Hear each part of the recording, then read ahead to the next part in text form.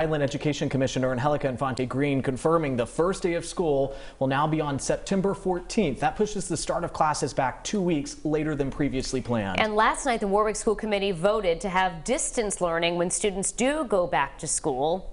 Again, virtually. But across the state, there are still many questions for parents and students in many districts. Alexander Leslie joining us now with more on what a letter to Rhode Island superintendents explained about this decision.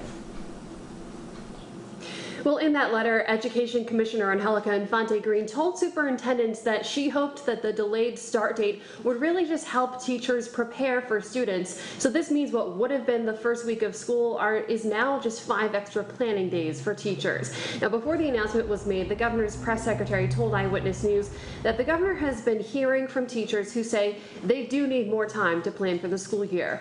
So with this new date, a decision on how students would return to school has been delayed. As we've previously reported, that was supposed to come next week. However, the letter states the decision will still come at least 2 weeks before the new planned start date, and the call will be made by the Department of Health. Last night, the 2 largest teachers unions in Rhode Island said they wanted to at least start the school year with full distance learning. We'd much rather be sending students back in school. That is the best possible option. But we also have to make sure it's safe. And at some point, we know this is going to end.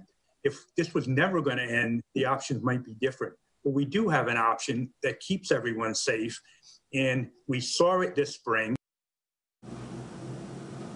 And we're expecting to hear more about this from Governor Raimondo in her weekly coronavirus briefing later this afternoon with input from the health director along with the education commissioner. That's happening at 1 o'clock, and you can watch it on WPRI 12 or on WPRI.com. Live in Pawtucket, Alexandra Leslie, Eyewitness News.